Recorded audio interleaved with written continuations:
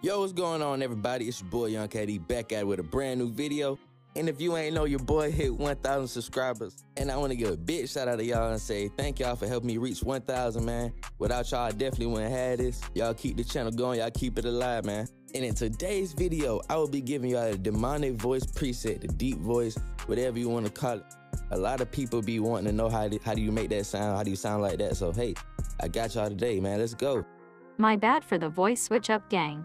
My phone broke, so I had to take a different route, hahaha. But now let me show you what I have on the demon voice preset. I started this preset off with a de-esser as always. Frequency at 8,500 Hz. The de-esser will help eliminate some of those harsh S sounds in your vocals.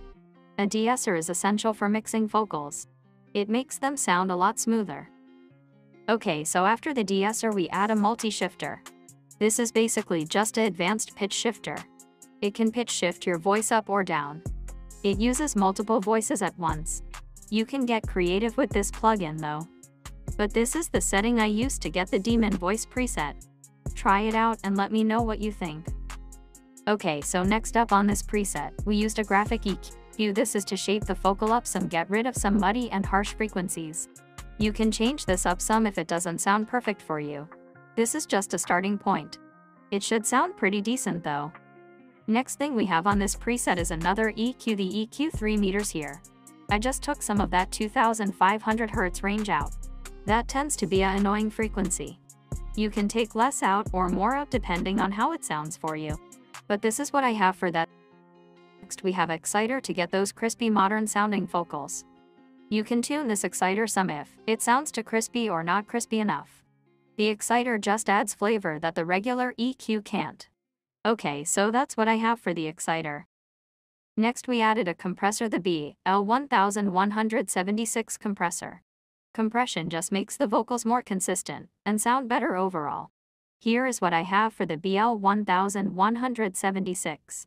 As always, feel free to edit this if needed. Next we have another compressor, the Bandlab BA2 compressor. If your vocals sound too loud, just turn the gain down some. No worries. After both compressors are applied, the vocals can cut through the mix a lot better. And they sound more full and put together. Next we added roddy reverb to the mix. The studio reverb.